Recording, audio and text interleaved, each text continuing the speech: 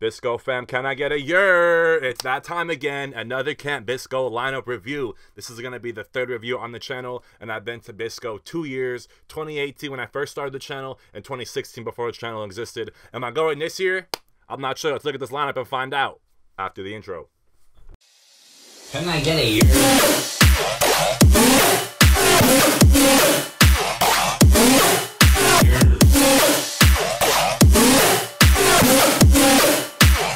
I'm the festival Finesser. Hello everybody, thank you for tuning back into another lineup review. For those of you guys who are new here and don't know me, I'm the Festival Finesser. This is my channel, a channel that revolves around music festivals and live music going experiences, but they focus and concentration on dubstep and rhythm. If you are not following me at a festival day by day, you're probably following me at a show in New York City, New Jersey, Philly, anywhere I go, you guys are coming with me. And if you're not following me at a show or festival, you're sitting with me here at this desk, getting life hacks, trick tips, festival reviews, lineup reviews, EDM news, controversial debates, and any other words of advice I can give to you guys to make sure you can have the best festival going experience possible. Today we were talking about Camp Bisco 2020, the lineup. But before we talk about the lineup, I just want to share some experiences with you because I went to Bisco in 2018 and I vlogged that whole experience. And this festival is definitely something that you have to kind of prepare for mentally, because you're not going to just get there and park your car at your campsite and, you know, set up camp and go to the festival, because there's a whole bunch of shit that happens in between. You got to park your car, walk your stuff to the shuttle. 2 a.m. We are waiting online to get on the shuttle with all of our shit. Let's get started. Get shuttled to a campground and pick what campground you want and then set up camp. There are no plots. It's just wherever you want to go, just set up camp in the woods. And you know so that's what I'm talking about. It's not like every other festival you've been to. It's definitely different. It's a little more chaotic, a little more disorganized, but you know, it's definitely a festival. It's definitely, you know, it's been around for a bunch of years. I don't even know how long they've been doing it for. Maybe like 10 years, something like that. I could be wrong, but it's definitely like a well-known festival on the East Coast. 2 hours away from where I live. Well, that's 4, but 2 hours away from where I live. And yeah, that's why I'm so inclined to go, because it's so close, it's easy, and it's Thursday, Friday, Saturday, so I don't have to request off the whole weekend. I can go back to work on Sunday if I need to.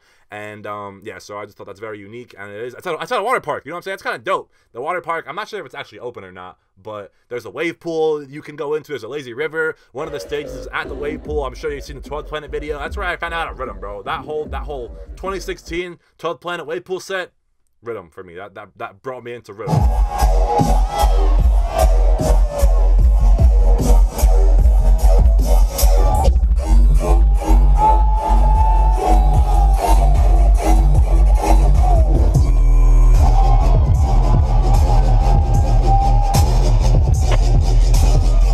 Shit was fucking crazy. Everybody in the wave pool and shit.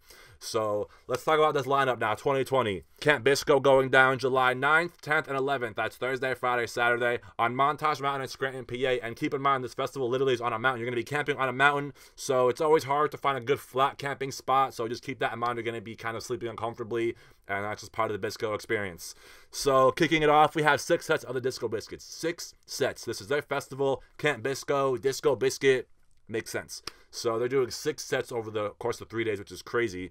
And then our secondary headliners, I guess, kind of, are Bass Nectar, Grizz, Tipper, 2 sets, Tipper times 2, Lotus, San Holo, STS9, Subtronics, Spangle, which is Simon Posford Live, backed by the Disco Biscuits. I have no idea what that means. And then we get G Jones and Troy Boys. So the heavy, dubby, bassy acts on this lineup are definitely Bass Nectar and Subtronics for sure. And then you kind of get G Jones and Tipper for like that experimental freeform bass. And then you get some kind of more softer, melodic, you know, just kind of more happy sounds from Troy Boy, STS9. I don't know too much about Lotus or San Holo Live, but we're going to continue into the next tier of artists, where I know a few more. We get AT Aliens, Boogie T, the Boogie Trio. So one thing to know about Bisco, it's a very diverse festival, and it's by the Disco Biscuits. They are not EDM. So they have a lot of like jam bands and funk bands, and then they incorporate the EDM. And, you know, again, not a lot of heaviness. They kill like Boogie T, AT Aliens, Charles the First. These are all artists that are on here, and these are the different kind of vibe that this festival brings. It's not very heavy, but there are a couple of heavy acts on here, like Hesh IC and Bass Nectar, obviously. So let's keep looking, shall we? So then we get Break Science, Charles the First for a very experimental, deep, just feelsy kind of set. Not feelsy like soft, but just kind of like trippy, like just very relaxing. It's very cool. Some of my big dub, and it's a very cool experience. And then we get Cut Chemist, who I don't know anything about, Charlie 2NA, Death Pact, East Coast debut. That sounds pretty sick. Death Pact sounds heavy as fuck. Then we get Detox Unit, Dopapod, Elderbrook, Hesh, fucking my boy Burner Posse. Then we get Jansen, who I actually loved his set at Electric Forest. Very just funky and dancey, and it had some like heavy bass, and it was very deep, but it was also fun and not. It wasn't very experimental. It was very fun and just very like bouncy and dancey.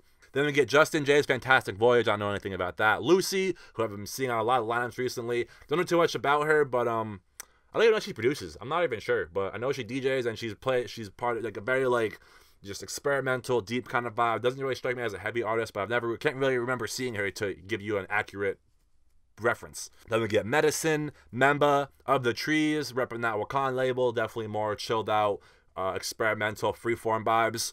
Opio, Perpetual, Groove, Sunbird for my house people. Definitely more chill, kind of like tropical house, I feel like. Spoonbill, Sun Squabby, who I've heard a bunch of things about, but don't actually know. Or, you know, I couldn't give you guys any information about. I just keep hearing Sun Squabby and seeing him on Bisco like lineups. And then we get Sudden Death. Holy fuck, he's gonna destroy Camp Bisco, dude. I can't even imagine where he's gonna be playing on what stage. I'd love to see him play on the wave pool stage, but probably not, because Excision and Bass Lecter play on the other stage that has all the chairs, which is kind of annoying. One of the stages has like a bunch of it's like seating. There's a bunch of chairs built into the ground, so it's cool because you can use them as like a little to stand on and get a better view. It's got like a big overhang. They project visuals onto the ceiling, which is kind of crazy. And but yeah, you can't really mosh in that setting because there's chairs everywhere and shit. So you're just kind of stuck either standing on a chair or, you know what I'm saying? I'd want to mosh and get rowdy to Sudden Death. So I hope they put him on the wave pool stage. That would be, I think, the best idea. But continuing, we have Talk, The New Deal, and Yeti back-to-back Toadface, which is going to be very experimental, bro. Last year after 12th Planet, Yeti was playing, and everybody flocked from 12th Planet to the office. It's a very small stage, and it was fucking swamped, bro, for Yeti. So Yeti back-to-back Toadface, definitely going to be experimental and trippy and wooked out. So now into our third tier of artists. Still see some artists here that I know, which is good. We get Blank, Bomber from my Rhythm people, Cloud Chord, Cycles, Domi, and JD Beck. Easy Bakes for that chill, experimental kind of vibe. Ethno, Ilo, or Elo, I don't know. Jessica Artifred, who I've seen, she actually kills it, and she's actually really heavy, so if you like dubstep, definitely check her out. Kaiva, Late Night Radio, Les Special, Level Up. I wonder, is Level Up going to be playing every festival Subtronics plays? Because he brought her on tour, he's just putting her on the map, bro. What did she even do to get there, bro? Damn, it's crazy. Then we get Lick, Litz, Maddie O'Neill, Party Pupils, DJ Set, Paz, Random Rab, Sippy, who is repping the female dubstep producer gang. I think she produces. She definitely DJs. I definitely seen her play with. There's this whole female show. It was Sippy, Zaya, Lays, and maybe Lucy. I don't even know, but it was cool. Then we get Space Cookie, World Town, Sound System, and Zebler and Conti Experience. And then lastly, we get Zaya ripping Grave Dancer, and she plays not too much heavy stuff, more kind of deep vibes, but she's fun, she's cool. And that wraps up the lineup. So would I go to Camp Bisco this year? I'd probably go for Hesh, Boogie T, AT Aliens, Bass Nectar, Subtronics, G Jones. Who else is on here? Jansen, Sudden Death. Not bad, bro. I would go. It's close, 2 hours away. Camping, we love camping, Bree and I. So definitely a fun festival, definitely a vibey festival, and a festival that's not go hard all day, every day. You know what I'm saying? This festival is very relaxed. You don't have to spend all day camping at the rail. You can go back to your campsite, go into the festival, go into the lazy river, and just chill out till your sets start. Listen to it in the river, bro. It's really chill. Bisco is a really cool festival. I enjoy it because it's not very mainstream. You don't get a lot of Chads and Brads. It's very grimy, dirty, grungy. And I enjoy that festival experience because that's what festivals are all about. Just getting away from the real world and entering our own little realm of.